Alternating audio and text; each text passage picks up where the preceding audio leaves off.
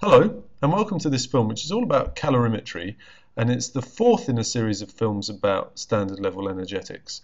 I suppose whereas up until now we've been looking at what enthalpy changes are, we're now going to start looking at how we might actually measure them.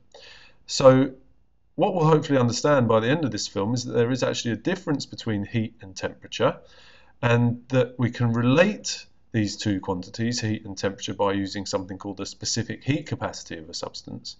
And if we can do that, we might be able to then go away and use temperature changes that we obtain from experiments to calculate enthalpy changes for chemical reactions.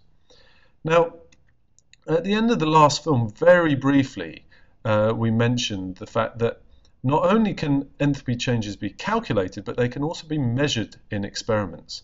And if we're going to be able to do that, then we have to be able to measure heat changes, because remember, enthalpy gets turned into heat in chemical processes, or heat gets turned into enthalpy, you could say.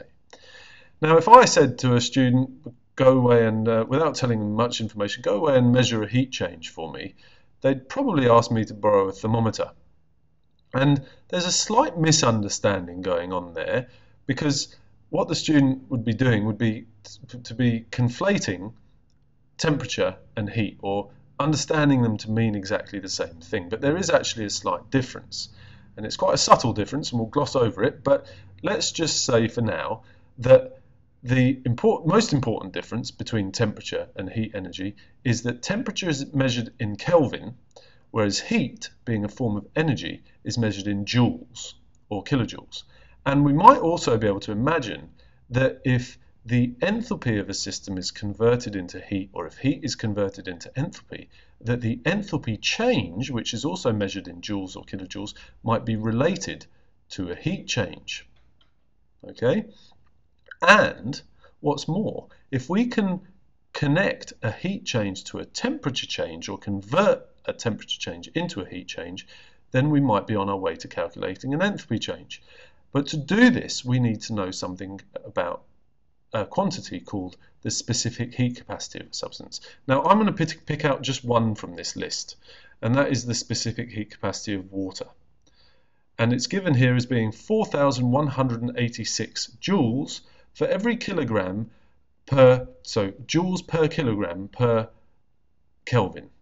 So the specific heat capacity C is measured in joules per kilogram per Kelvin, but it could also be measured in joules per in kilojoules per kilogram per Kelvin. This would be now telling me how many kilojoules I have to supply to raise the temperature of 1 kilogram of a substance by 1 Kelvin. So I have to put in 4.18 kilojoules, or 4.186, 4.18 is what's in the IB data booklet, 4.18 kilojoules of heat have to be supplied to raise the temperature of 1 kilogram of water by 1 Kelvin. Or we might also write that differently as 4.18 joules for every gram of water for every Kelvin temperature rise. Okay? And we can see now that we've got a quantity which connects temperature changes and energy changes, because it's got the units joules and it's got the units Kelvin. So now, if I can devise an experiment that will measure a temperature change, I can convert that into a heat change, and away I go. I'm on my way to finding an enthalpy change. And also I'll need to measure the temperature change in a substance whose mass I know, because mass was in that specific heat capacity as well. Now, here are some pictures of crude calorimeters. Okay, these are devices used for measuring heat changes. And in this one on the left, you can see that you've got a styrofoam cup, right? And that's quite a good insulator. We've got some water inside here, and we've got a thermometer in there. Okay, this is called a coffee cup calorimeter, because we're measuring a heat change by using this temperature change on the thermometer to measure how much heat was supplied to this water. We've got a chemical system dissolved in the water. If the water's temperature changes, then we can figure out how much heat we must have supplied to the water using a simple formula.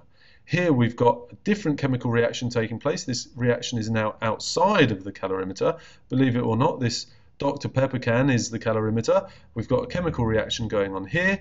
It's turning its enthalpy into heat. We can see this is an exothermic change here. It's burning, and this heat is being transferred to some water in this Dr. Pepper can, and then we're measuring a temperature change. Okay. Now you might think, well, that's not very accurate for a number of reasons, because, well, we're heating the air around the calorimeter, and quite a lot of this heat will just escape, and we're also heating the can as well as the water, and in here we might be losing some heat from the surface of the water, not too much from the styrofoam cup, but there's definitely inaccuracies here. Okay, so when these calculated values that were, sorry, not these calculated, these experimental values that we find in data booklets are found, they're done using calorimeters that are much, much more accurate. That is to say, they try and remove a lot of the losses that we saw in those crude calorimeters. So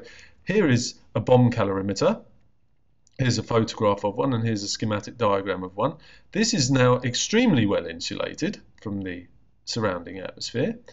It's got a motorized stirrer in it. There's the motor, and this is stirring the water. Now, water is a notoriously bad conductor of heat, so if we measure the temperature change in one part of the water, it might not be the same as the temperature change in another. So this stirrer is stirring the water to make sure it's all at the same temperature, and that any temperature change that we measure is indicative of how much heat we've supplied to the water.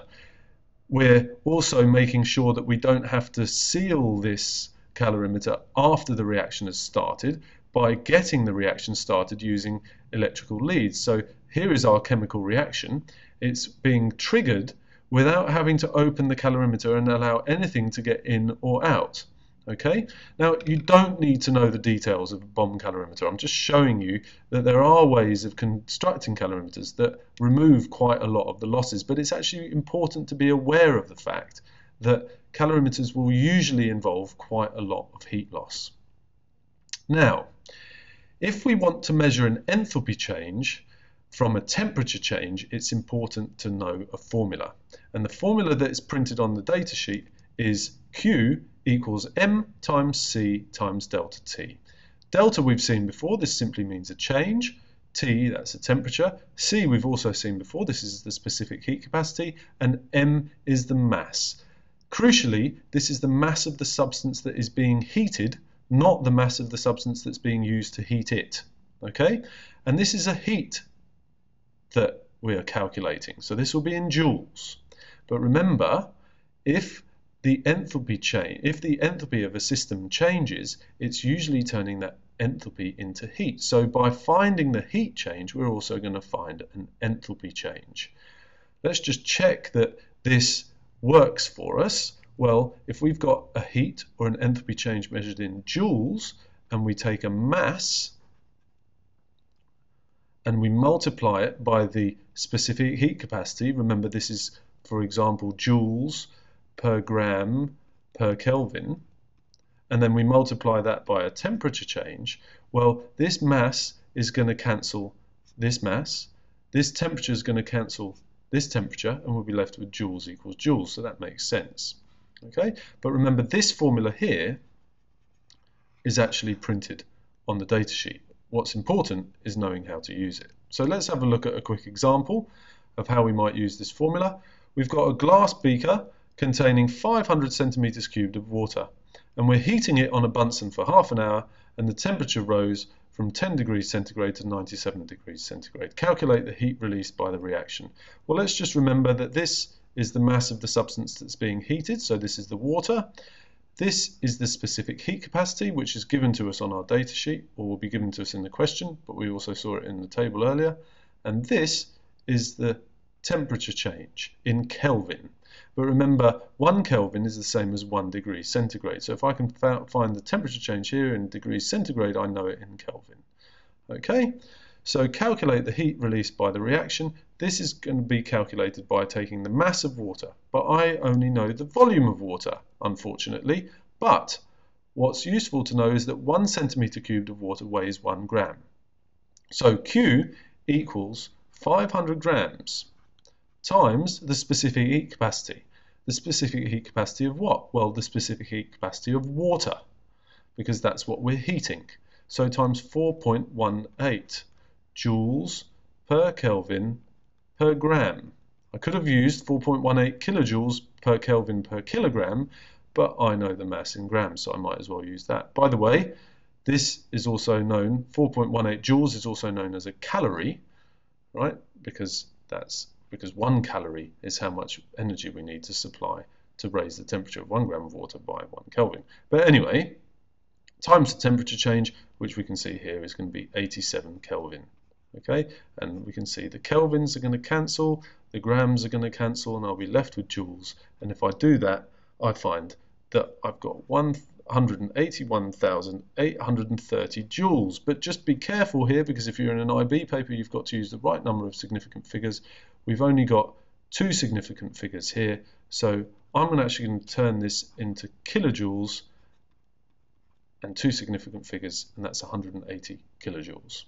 So that's how we use that formula and how we can find an enthalpy change, because remember, this heat that the reaction released is going to be the same as the enthalpy change, assuming that the energy didn't get converted into any other forms. Now, how accurate is that thing we've just calculated? Well, remember, if you're asked in an exam to say what sort of errors there might have been involved here, well, we didn't stir the water. We're heating the water in a glass beaker, which is a terrible conductor of heat, and we're heating it on a Bunsen burner, so we're probably heating up the tripod and the gauze as well as the air around it. Okay, so this isn't going to be a very accurate calculation, and we should be aware of that when we do these type of calculations in exams, right? If we find that our experimental value is very different from the calculated value, this would be one reason that we could give for why this discrepancy has arisen. Okay, remember that what we were trying to do in this film was to understand that there's a difference between heat and temperature, and that we can turn temperature changes into heat changes by using a quantity known as the specific heat capacity of a substance. And what we basically did at the end there was we calculated an enthalpy change by using a temperature change. So remember, we can kind of equate the heat change with an enthalpy change, because we're assuming that any change in enthalpy will result in a change in heat energy. As usual, any questions or comments, please feel free to come and ask me, or to post a comment on YouTube.